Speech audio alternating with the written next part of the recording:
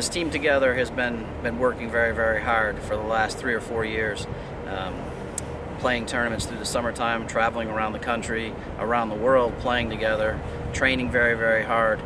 We have a tremendous amount of excitement going forward, taking steps the last couple of years and putting this program where we want it to be, moving up into the top 4 in the ACC standings, having players nationally ranked in singles and doubles. We'll have 4 nationally ranked players at the end of the fall in singles, and at least 1 doubles team and 2 doubles teams potentially ranked in the national rankings in doubles as well. There's a lot of excitement heading into the season for us. We understand what we have to do. We have players that have been through this. We've added good young players onto the team. So we have a lot of excitement headed forward to this AC season, and we think it should be a very, very strong season for our team.